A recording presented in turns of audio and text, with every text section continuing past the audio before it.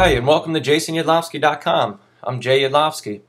I wanted to talk quickly about setting up an import preset here in Lightroom. Import presets are great, and they'll really save you some time as you're importing your photos into Lightroom. So here I have the import screen open in Lightroom, and to get started, what I want to do is go through and make all the selections as far as how and where I want my files to go as I bring them in, and then we'll save that as a preset. So the first thing I do is click Copy as DNG here.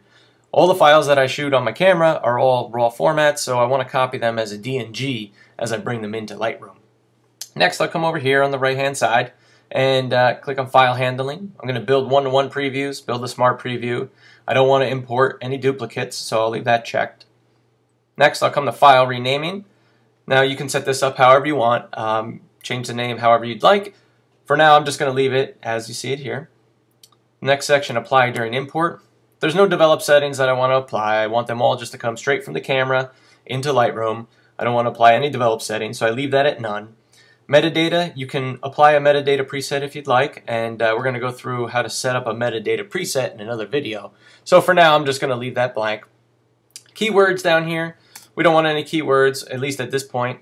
If you know, for example, you want, I don't know, a particular word attached to every file that you bring in with this preset, then you can type it in here and it'll be included as part of the preset. But for me, I'm just going to leave this blank now. Now, destination. For me, this is the most important spot, so I don't have to navigate to where I want to put my photos each and every time I bring photos in.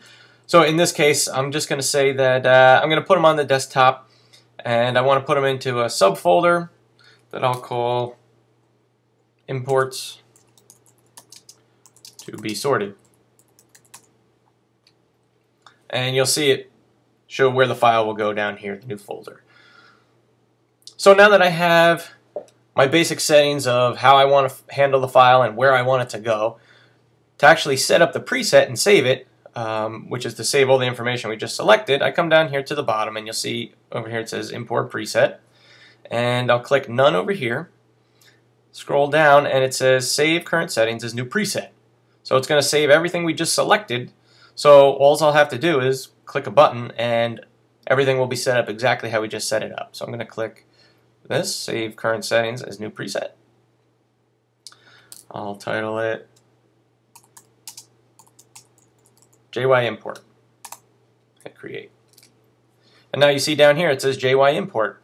So anytime I go to bring in images, all I have to do is come down here, and if it says none, you click on it and you select your import. Whatever you named it, you select that. And it's automatically going to set up all the settings that we've already selected, both here and over here, and then you're all set to go. All you have to do is click that, and you're ready to bring your images in and import them. It's going to save you a lot of time and prevent you from having to make the same selections over and over again when you bring new photos into Lightroom. Thanks for watching.